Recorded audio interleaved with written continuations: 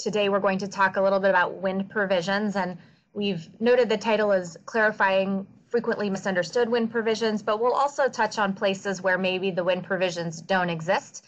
And so we need to take what we have within the body of the code and turn it into something we can use. So it will be clarifying frequently misunderstood and non-existent wind provisions.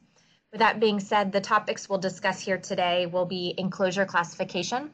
We'll talk about analysis methods when generating wind loads. We'll talk about torsion specific to wind loads. We'll hit on a handful of topics that are relatively short and quick hitting: canopies, corner zones, effective wind areas, and rooftop solar PV. And then we'll finish our last or third chunk segment here today talking about irregular buildings. And that's one of those areas that the code is relatively silent, and so we're going to see if we can't provide a little bit of guidance on what to do when we encounter these irregular building structures. With that being said, we'll go ahead and get started here with our first segment for the day, which is the enclosure classification topic. And in order to get started, I would like to introduce a sample building. It's a relatively open agricultural type of structure, steel framed.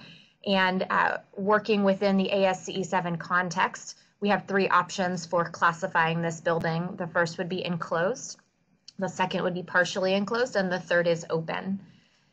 In order to determine which of the three we have, it's important for us to understand the definitions, and it's not the English language definitions, but it's the ASCE 7 definitions, and in this case, they're quite different. So while the building we looked at before looks quite open, the definition of open is that all four of our walls, in this case 4 walls, need to be at least 80% open. So going back to our image here, you can see that while the 2 side walls here are very open, and this front face here is very open, we have an entirely solid back wall there. So in this case, we need to really pay attention to the definitions in ASCE 7.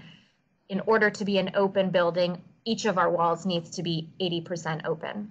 So we go to the next option or the next definition within ASCE 7. In this case, it's partially enclosed. Before we dive into this definition, I do want to comment that this is a 2-part definition, and within each of the parts of the definition, there are finer points and sub-requirements.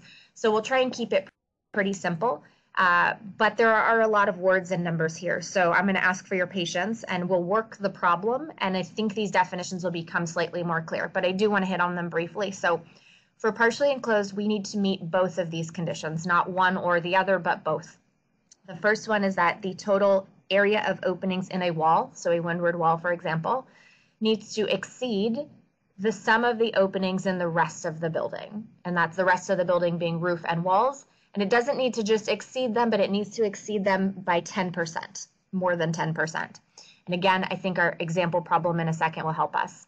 The second definition, and frankly, I'm going to ignore the sub points. We need an opening that's at least 4 square feet, which, any door or window generally achieves that, or 1% of the wall area. That's usually pretty simple to meet. So the important piece of this second part is that the percentage of openings in the balance of the building needs to be less than 20%. So we ignore whatever windward wall we're looking at, and we look at a percentage of the rest of the building. How open is it? And it needs to be less than 20% open. If we are not an open building, if we are not a partially enclosed building, the code then allows us to classify our building as an enclosed building. And this is a little unfortunate because I'd argue the vast majority of the buildings that we engineer are enclosed buildings. And so it's in order to get here, though, you do need to check, am I open? Am I partially enclosed? And the only way to get here is to say no to those 2 options. In order to run the calculation, we first need to understand what is an opening. And I'll say, while this sounds like a really simple question, it's actually quite heated. And we're vetting this at the ASCE 7 Wind Load Committee right now for ASCE 722. And it's not an obvious answer. I would argue that it actually depends on where you are geographically. If you polled the audience, the engineers, I think you would see a split in interpretation depending on where you are geographically. But let me show you what is in the code right now. And frankly, it's not in the standard. This is actually in the commentary to 26.2. And what it says is doors, operable windows, air intake exhausts, operable louvers, And then it has this peculiar phrase, which I've italicized, anything designed to be open during design winds.